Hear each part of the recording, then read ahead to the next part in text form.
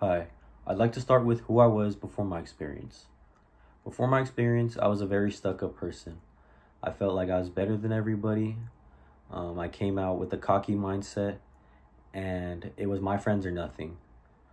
So, what I mean by that is I was very attached to the hip. I couldn't make decisions on my own. My world revolved around my family and friends, and I just got in a very stuck mindset, and I got stuck in a very bad place. Since I covered the background, now I will talk about my experience. So, a couple years back, my dad had bought a house out across the country and he had asked us to move in with him. Obviously, I was hesitant because I loved my life. I loved hanging out with my friends, my family, and I loved just playing video games all day, hanging out, being rude.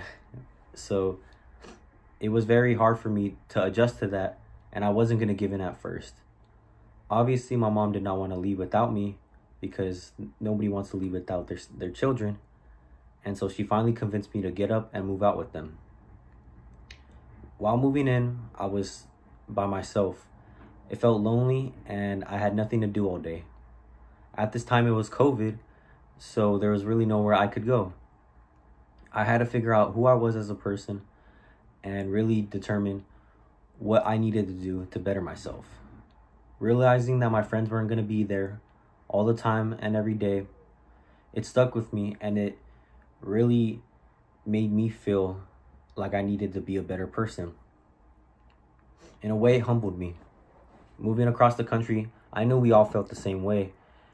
Living in a house by ourselves in the middle of a forest with nobody around, no family, no friends, no guidance. So it really made me figure out who I was. Now that I finished going over my experience, I will now talk about what it taught me. What this experience taught me was to be humble, was to know what I want to do and to follow what I need to do, and to not let myself be, honestly, a jerk. I needed to figure out what I needed to do in order to be successful. And as a growing boy, you can't be looking for guidance with everyday people because they live their own lives and I needed to live my own. What I needed to learn was I needed to be more appreciative of what I had around me and open to people. I needed to stop judging people based off of who they hung out with or how they treated others, which I feel helped me in a better way, and it helped me realize that I need to be better. Thank you.